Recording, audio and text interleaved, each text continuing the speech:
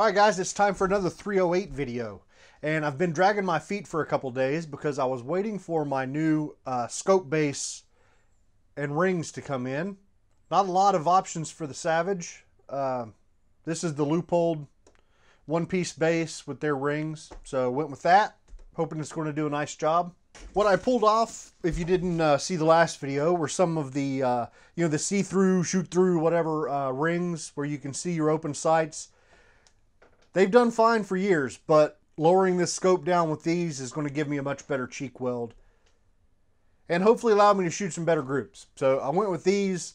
The old mounts are still around if I decide to go back to them. That's always an option, man. That's always an option. So let's get this guy out of the way. So this is the third loading with our Starline brass. These have not been tumbled or cleaned since the last video where we shot the 110 grain Hornady Z-Max. No need to clean them. I did wipe them down with a rag with some alcohol on it, and they are ready for another firing. The bullet today. So last time we shot that 110 grain bullet. Today I want to go all the way on the other side of the spectrum and shoot the 202 grain ELD match. I'm sorry, 208 grain. Yeah, 208 grain ELD match from Hornady. This is the replacement for the A-Max. It's got this fancy new tip on it, but essentially I think it's pretty much the same. So it's their 208 grain match bullet. Looking forward to seeing how these are going to shoot. I've never shot anything this heavy in my Tikka, and I definitely haven't shot anything this heavy in the Savage. So I don't know, we'll see. They may tumble and shoot terrible, but there's only one way to find out. I did do some measurements on my guns to see how long we could load these before it hit the lands of the rifling. It was actually surprisingly long. With my Savage, I could load out to just over 3 inches. 3.003 or 3.004 was about where I was hitting the lands. And the Tikka was a little bit more than that. It was around 3.028 to hit the lands. The problem is that is several hundred thousandths longer than magazine length in both of the guns. The Tikka has a maximum magazine, maximum length of about a little over 2.8, like 2.83 is about as long as I can load and fit in the magazine. And with the Savage, it's pretty much 2.8. If you load them much longer than that, you can't get them down into the rotary magazine. So I've been trying to decide what to do here. Should I load them long and just load them one at a time, or should I go ahead and load magazine length and see how they shoot? I kind of been going back and forth. I think what I'm going to do is go with magazine length. That's going to mean a couple hundred thousandths a jump to the rifling, but we'll see how they do. Primers, last time with this brass we shot CCI primers. This time I want to shoot Winchester WLRs. Just the standard Winchester large rifle primers. And for powder, I think I'm just going to go with Varget. Hard to go wrong with that. And this combination is right in the Hornady manual. If I can find their 208 grain bullets here with 308. Varget is one of their powders, and they show a max charge of 40 grains. So they shoot 34.9 up to 40 grains. I don't want to go overboard here, but I do kind of want to explore the top end of the range. So what I want to shoot is 38 up to 40. And we'll do half grain increments, and that'll give us 5 loads. So 25 shots for each gun. 25 for my Savage, 25 for my Tikka, 38 up to 40 grains. We're going to shoot an overall length of 2.8. That's what the manual suggests for an overall length is 2.800. So we'll just go with that. So we're just going to load strictly by the book, by the Hornady manual, and see what happens. So that's kind of the plan. I also want to neck size these rather than full length size them. The last two resizings, once before the first firing and then once after the second firing, those were both full length sizings on this Starline brass. But this time I want to try and neck size them. Hopefully we won't need to trim or anything. We just neck size them, give them a quick chamfer, and load them back up. So that's really kind of the plan here. Let's just go ahead and get started. So I've got my Redding neck sizing die in here right now, set up like normal. I am going to use Redding Imperial Dry Neck Lube. This is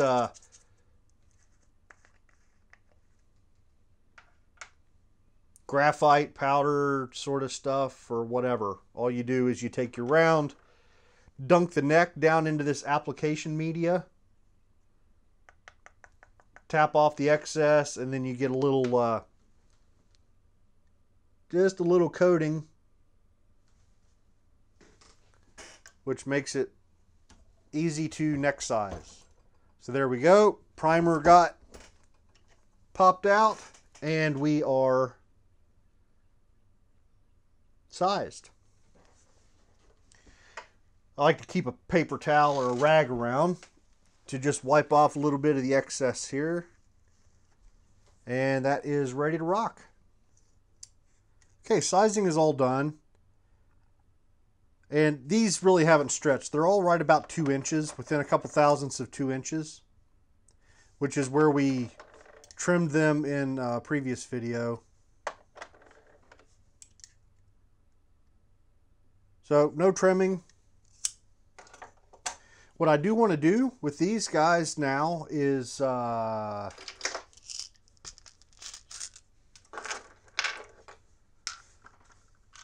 deburr and chamfer the case mouth, and also want to use a primer pocket scraper just to clean up the primer pocket just a touch.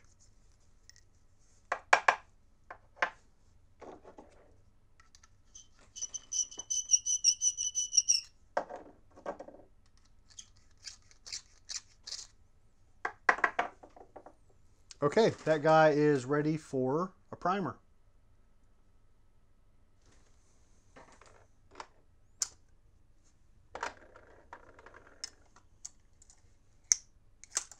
Okay, priming is going along well.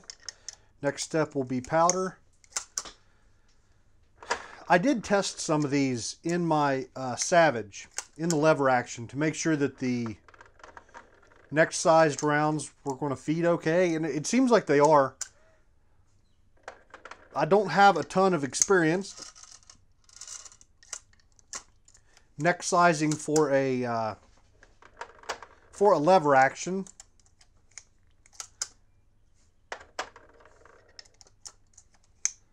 But it seems like it's going to work okay.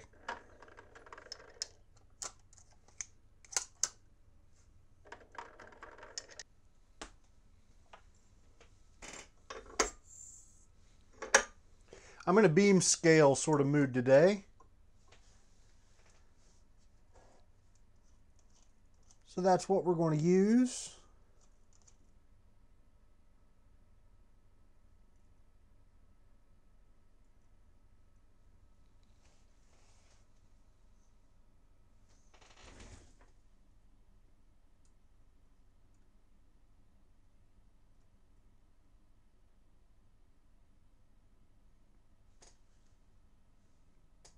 Perfect.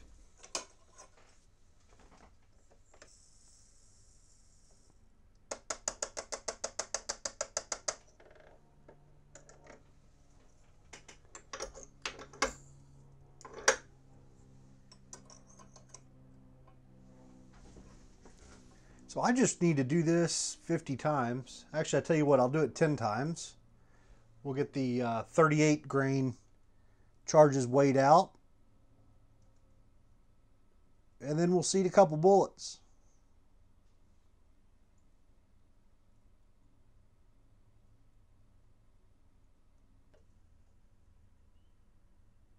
All right, these big guys, we're going to be seating them almost all the way down to the bearing surface of the bullet.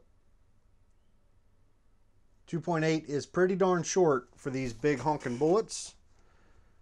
So let's go ahead and set our seating die. A little bit of crunchiness. Sounds like we're already a little bit compressed.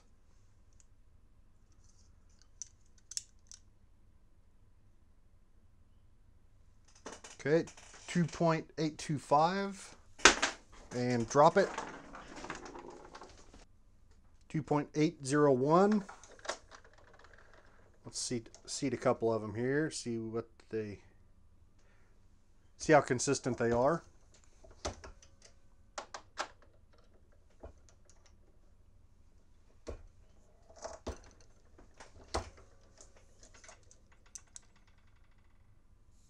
$2.7995,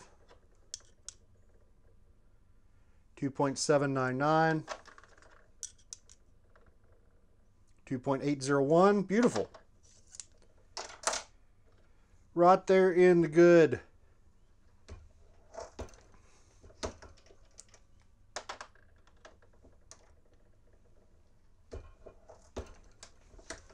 All right. That's what she looks like. Whole lot of bullet down under there. All right, so I just need to keep on seating these guys and weigh in charges.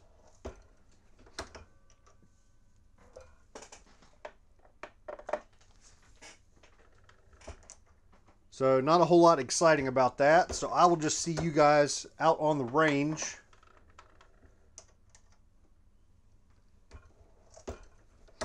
About right now. All right, guys, we are starting off with problems before we even get started. So the Savage, you know, I put new scope rings on it, so I needed to sight it in. So I came out here with some of my hunting ammo, my leftover hunting ammo from this year, and it shot fine, got it sighted in, and as soon as I switched over to the 208 grain, they started keyholing. Yeah, I probably should have got a close-up on, yeah, just trust me. There's a big, nasty, gross keyhole there. And then I moved the target to 100 and shot a couple more just to be sure, and they completely missed the paper. So I don't even know what twist the Savage is. I'll find that out later once we get back to the bench. But I was afraid it might be a slow twist, and it's apparently a little bit too slow for these 208s. So the Tikka, on the other hand, I shot a couple through it to get it warmed up and tested. It is sighted in, and it looks like it's going to be shooting some decent groups. At least that's the hope. So let's get started. Only 25 rounds, so we'll be done in no time. I did bring out my larger magazine this time, so we will be feeding them from the magazine.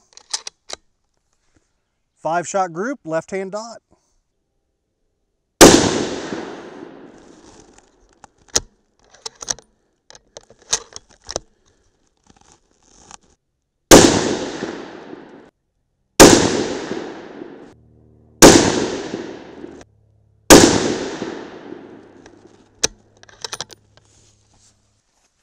All right, velocity wasn't too bad. I forgot to start my chronograph properly, but I did at least get the numbers. Looks like a little under 2,300 feet per second, which you can see right there on your screen, so I don't know why I'm telling you. It's like an extreme spread, a little over 50, so that's not great. But this next one here, which is 38.5 grains of Varget, I've got high hopes. No signs of pressure there on the brass. I did have a look. The cider shots that I loaded up were 39.0 grains, and they didn't have any pressure signs. So these first couple groups here, I'm not terribly worried about the brass.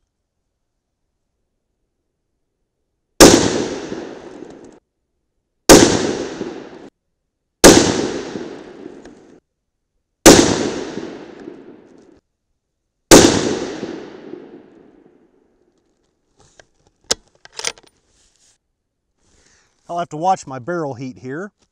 I am warming up a little bit. I might give it a few minutes here just to make sure that doesn't become a factor. Okay, 39.0.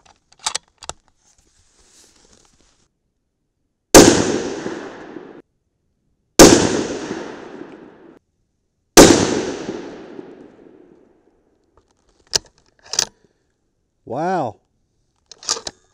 That one really flew out there. That felt like a good shot.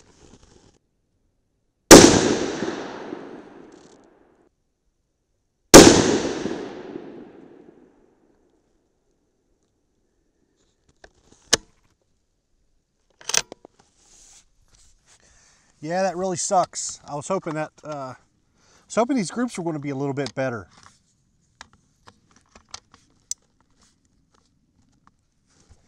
.2372 with a 15.2 standard deviation. All right, next up, 39.5.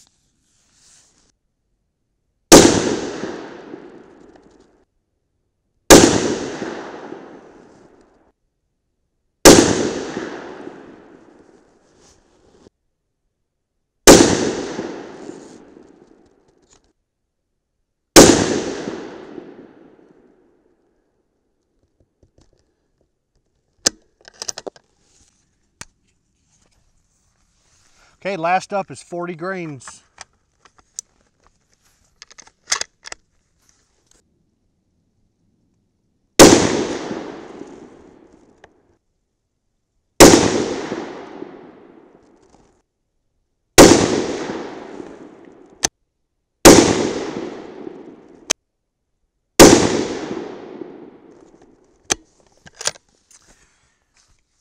All right, a little bit disappointed.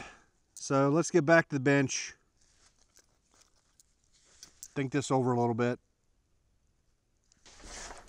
Okay, first of all, let me see if I can get you guys a better view. Man, that's too bright. Stand by. Okay, let's try that.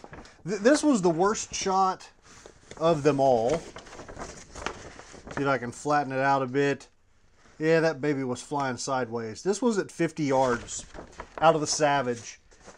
And that 50-yard group was like here and here and here. It was huge. And some of them ended up kind of going in kind of straight, straightening themselves out at 50 yards there. But yeah, they were going all over the place. The Tikka, on the other hand, these groups, not great, but not bad. That first one was just over an inch. Right about an MOA, and it just kind of got worse from there. So the lighter end was definitely better. Kind of unfortunate. I was hoping this was going to shoot some really tight groups. But, okay, so, of course, after this, the Savage, not even working well. Should I brighten up the screen again? Stand by. Okay, there we go. What was I saying? Oh, so I get back in, and when I was cleaning it, you might see my cleaning rod here has got tape on it, and I've been making marks and stuff. So I measured the twist in both of my guns before I even looked it up. And I came out with 1 in 12 for the Savage. And from what I'm looking up on the internet, that seems to be accurate. So the Savage is a 1 in 12 twist, and it even says, like right here on this here box of bullets, twist rate 1 in 10.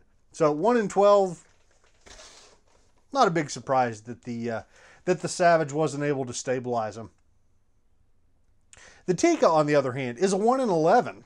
I mean, it shouldn't strictly be able to stabilize these bullets, but you know, it clearly was. They were flying straight. They just didn't really group all that well here on the higher end, but no wonky bullet holes or anything that, you know, makes me suspect that there were stabilization problems. Regardless, I think this will be the heaviest bullet we test here in this little string of tests we've got going on. I was a little bit surprised about velocity, so I went back into the manual and had a look. The 40 grains of Varget, our highest charge here, we got 2,416 feet per second out of it. And the book was telling us we should get 2,300. So we were about 100 feet per second faster than what the book had to say for itself, but didn't see any problems, didn't see any pressure issues on the brass or anything like that. So, yep, I think we were just really on that top edge. This might be just a touch too heavy for the Tikka, but it was worth a shot, and they didn't do bad. They definitely didn't do bad. The next bullet I think we're going to test here in this little series is the 145 grain Lehigh Defense Controlled Chaos. One of those pretty brass looking Lehigh Defense bullets. That thing ought to kick some butt. So I'm thinking this is the way we'll go next. I haven't really had very good luck getting copper solid, or I guess this is probably closer to brass than it is to copper. But these solid bullets, getting them to group really, really well. They generally shoot okay. So I'm going to go into this next video keeping my expectations in check. But we'll see. All right. I think that's it for this one. And I will see you guys next time.